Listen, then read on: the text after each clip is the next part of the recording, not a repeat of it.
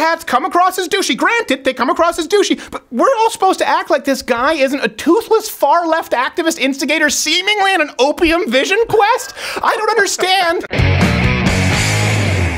Leading this show with sports news from the weekend, the Patriots beat the Chiefs.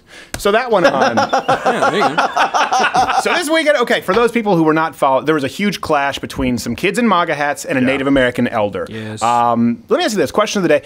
Does finding out what the full story is now, what's transpired, has it changed your opinion? For those of you who haven't been following, we'll kind of fill you in a second. So for those who are following this weekend, this is most likely all you saw.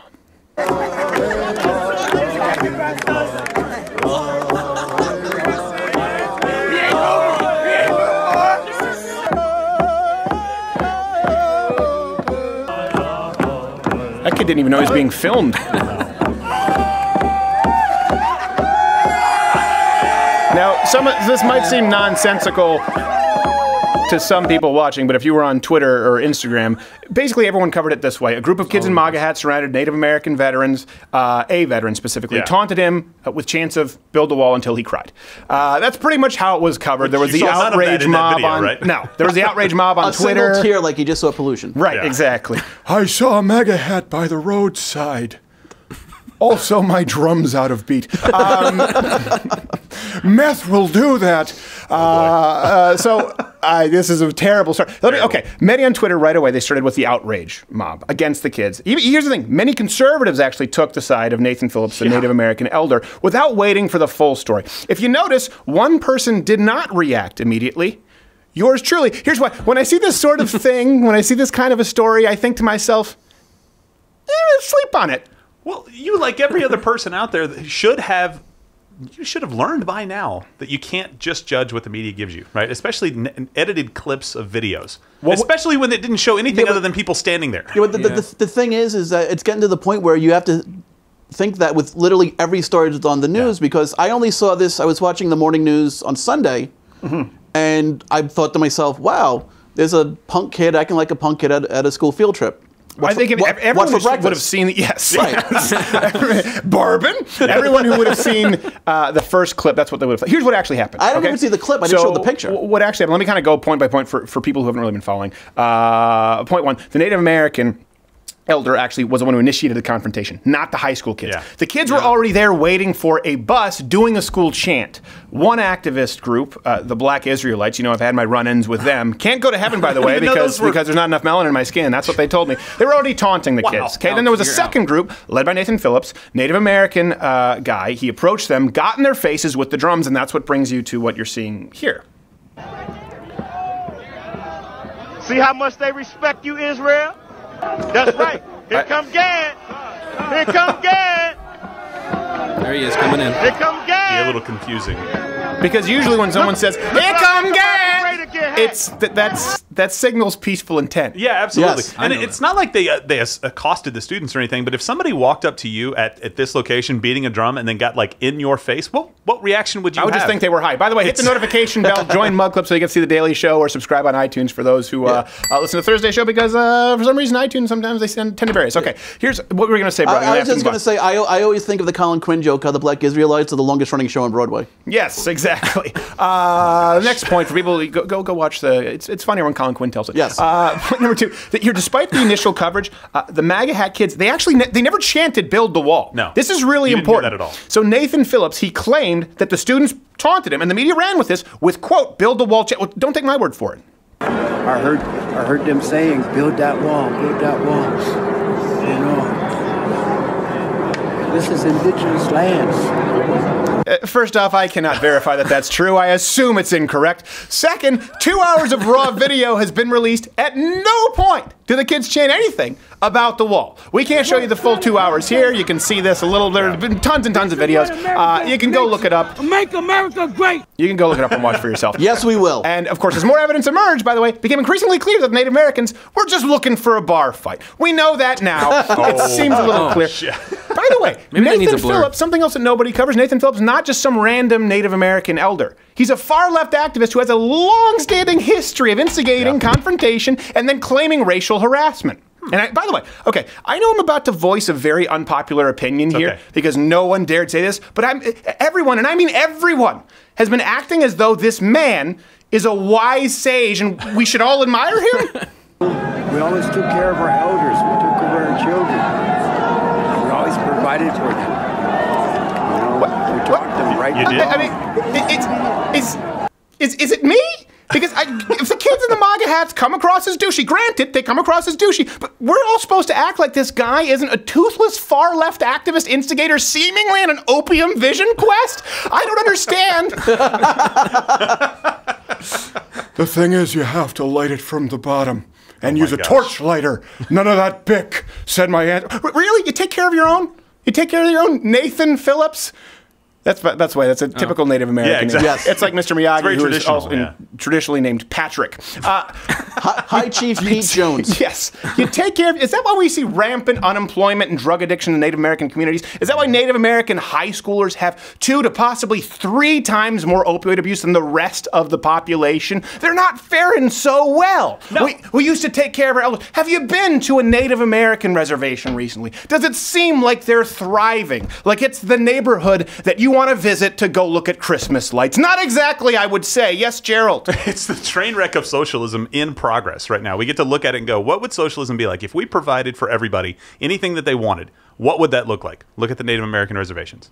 Horrible. We take care of our elders. Oh, so you don't need the money anymore. No. We want the dough. Don't get us wrong. We still want you to make it rain and huff Windex. Here's the story has reopened. I can tell you guys don't want to go along with me on this. You guys are cowards. It's reopened some old wounds, meaning there are valuable lessons, I think, to be learned here. So, and by the way, frankly, these are lessons that should have been learned a long time ago. Oh, yeah. So let's go. Yeah. Lesson number 1, sleep on it. Just wait. The benefit, okay, let's kind of weigh the pros and cons here. The risk-reward ratio. The benefit of jumping on something immediately is that maybe, just maybe, you break the story slightly earlier than the Occupy Wall Street Facebook page. But that's not worth having egg on your face when it turns out to be false, or even worse, finding out, by the way, that you wrongfully smeared someone, a real person's actual reputation, which is what we run into all the time. Yeah, this is especially true whenever there's a brand new, like, anti-Trump blockbuster. Oh, yeah. Right. Always give it 48 to 72 hours. Yes. Yeah, absolutely. Never holds up. And you're purposefully, it seems like they're purposefully ruining people's reputations. You know, like in journalism, you're supposed to wait until you have some confirmation before you break a story, even if it's a huge breaking story that you want to get out there. And people are basically doing it for a few more likes or a few more shares.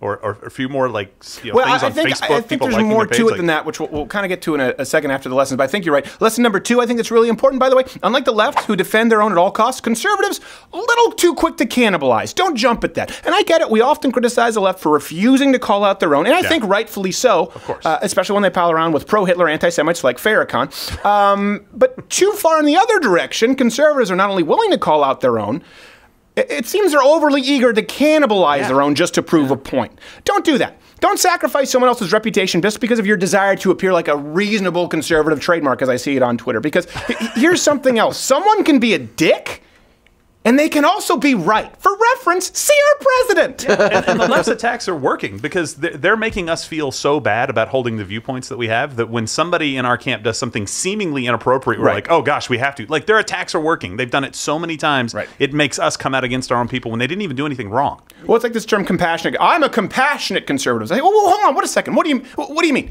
You mean that all of the other conservatives who believe in equality for all and freedom of opportunity and freedom across the board, they're not compassionate? What do you mean? I support model cities. Oh, shut up! Come on! And the other thing is, for all the criticizing that we do towards liberals about how quickly they go to outrage, we go from 0 to, oh my God, I'm offended, falling back on my fainting couch really quick. I wouldn't say we. I would say there are some conservatives. Yeah, some conservatives. Have you watched this show? Yes, okay. Have you been present? The longest hire on this show. Did you open the Cosby pills in your bourbon? Lesson 3. Okay. This is something important to remember. You got your headphones going? We're at war. Yeah. This is a lesson, by the way, that Andrew Breitbart tried to teach us. The media tries to paint this, and I was watching, unfortunately, CNN on Sunday. I do it almost every Sunday because why? I do it so that you don't have Thank to. you. You should be thanking me. I just But did. they try to say, Trump tries to paint this as though it's Trump versus the media. When It really, is. we're looking. And that's exactly what it is. And it's, it's not only the media versus Trump. It's the media versus anyone on the right. And by the way, it's always been this way. Yeah. The idea that it started with Trump. This whole debacle. It's very similar to when was it Congressman Clyburn? Yeah. I think it was think so, Clyburn yeah. who claimed the Tea Party protesters called John Lewis the N-word. By the way, the media, they played the clip, they ran the headline, and you assumed you heard. I remember this. I assumed that I heard it the first time it ran because they showed the congressman walking up the steps. And then the chyron says, called the N-word. And so what does it do? It tricks you where you go, oh, well, of course, they're showing the clip. He got mad. They wouldn't just silence the audio and say he was called the N-word. They could never do that. But it never happened. No one ever said the N-word, just like none of these kids, none of them, ever chanted, build the wall. Andrew Breitbart, by the way, offered to donate $100,000 to the Negro College Fund for evidence that anyone said the N-word. And here's what's important about that. You can go back and watch the people who are kind of new. You came in with the alt-right, kind of this new troll conservative. I get it. I'm glad that you guys are on board and you're developing. But a lot of you aren't familiar with what happened with Andrew Breitbart. They dragged his name through the mud over this. He offered $100,000 to the college fund for anyone who had any evidence saying the N-word. Okay? Here's what matters. There was more footage than you could watch in a lifetime of the walk up the steps from every single angle. Michael Bay couldn't have this many cameramen on the payroll. All right? And it showed the opposite. No evidence of the N-word, which some could say is evidence of the opposite. Because one thing I remember from that time is that was also when Democrats first started. Well, if you were a Jewish Democrat, you happened to get a fact from someone who said a Jewish slur. Right. And if you were a Hispanic Democrat, you happened to get a fact from someone who had a Hispanic slur. And then when Eric Cantor pointed out, it's like, oh, by the way, I'm a Republican, and I have Democrats and people who are against me sending Jewish slurs towards me. All of a sudden, the media didn't care. Right. And when the Republicans like, I got an envelope with white powder in it. Must be some more powder cocaine for you. Look, the retractions that happen after this too don't make any difference whatsoever, right? Once you say it and you put it out there, everybody's like, oh, of course they were yelling the N-word at people. It doesn't matter. I mean, Breitbart did something very laudable, but ultimately, how many people on the left said, oh, maybe they're right? Well, at that point, his platform wasn't big enough to really combat the media. That was the issue that he was running up against. Exactly. That's why we're so grateful for people who joined Mug Club, and we're grateful that we're able to be surpassing the big leftist channels here on YouTube. But if you look at this with the MAGA hat kids, I guess is the story how it's being told. Are we supposed to believe that CNN didn't have the ability to find the full footage? This is honestly, because we did. To do the basic research, the same media who tells us, by the way, they tell us that they're real journalists, and they go, well, we hate Donald Trump's attack on the press because true journalism, not some bloggers out there with fake news. We matter, and we're the backbone of the American traditional institutions of truth. Really? So we're supposed to believe here that so there are only two options here, okay? Option number one, either CNN and the rest of the media are grossly incompetent. They didn't have access to the clips or couldn't be bothered to do basic research. By the way, the kind of basic research that we do on this, a comedy show. Or, number two, they acted out of malice. They acted in malice in that they had access to the full footage, and they ran the story as you saw it anyway. Probably number two, based on the fact that CNN was still pushing the story the morning after it had already been debunked. Well, I would really go with a third option there. Both. I think they're both incompetent and they have malicious intent. They have a worldview, and they're looking to push that worldview, period, no matter what evidence comes against them at all. Yeah, I think this is also the result of when you get kids going to the Columbia School of Journalism looking to be the next Samantha Bee. Because I don't know that that's a thing, but I'll go with you. Not a real journalist. I was going to say Jon Stewart, but I'm actually a fan of his comedy. But no, but the thing is that they're attacking these stories not from looking for a place of truth. They're attacking it from a place of we hate Donald Trump. Right. So the normal vetting that would go into like checking to see if these were accurate, like saying, I don't think it's exclusive to Donald Trump, though. I mean, remember Dan Rather? It's working. And the forging the documents with Bush? It's always been like this for the right. I think it's definitely been worse for Donald Trump. They're not even pretending to. Well, because he's not going silently into the night, because Donald Trump is calling them out for it. And I don't think, and I know you were not a big fan of President Trump, and I certainly wasn't in the primaries, but I will say this, at this moment in time, I don't think that any other candidate, had they become president, would have highlighted the media for their dishonesty like he does. Absolutely. I think he's a lightning rod in that respect. And they blame Donald Trump for the division. He is a result of the division that they created, right? At least in part, right? Their part of it created Donald Trump. If they're pissed at anybody for Donald Trump being president, they need only look at themselves. Right. Yeah, you do this enough with the MAGA kid and the Native American story, and you say, look at this, and then what you end up with, you say, what do you think about Alexandria Cortez? And Donald Trump says, who cares? That's what happens. Yeah. You end up with, who cares? Screw you. Yeah, but you said the MAGA kid attacked the old Redskins, so I don't care what you have to say. That's what happens. And by the way, yes, we should be reasonable. Okay? We shouldn't have a herd mentality of disagreeing with our opponents just for the sake of disagreement. But compromising just for compromising's sake is just as shameful. You don't become, this is what bothers me when you see conservatives cannibalizing themselves. You don't all of a sudden become reasonable by randomly agreeing with the left every once in a while. By like, well, I'll throw them a bone because the kid had a douchey hat. That's what happened here. Many on the right forgot that the media is waging a war against us. They wanted to appear reasonable. They wanted to appear even-handed as opposed to looking for truth. So they sided against these high school kids who did nothing but really stand and smile. Honestly, I get it. I get it. Privileged white kids, we're all supposed to hate them, wearing a MAGA hat, and he has a shit-eating grin, so we're supposed to... I understand that, but the truth is, this really isn't all that different from any kind of a civil rights protest where they say, don't be violent, just stand and smile. If the Native American were holding a rifle and he were putting a daisy in there, it would be an iconic picture. Well, I mean, not for him, because he's white. Right, no, exactly. And he just get run over with a tank. By the way, this, of course, opened the floodgates to countless articles, people who don't want to talk about this. The conservatives who virtue signaled and said, oh, I can't believe these kids, they should be ashamed of themselves.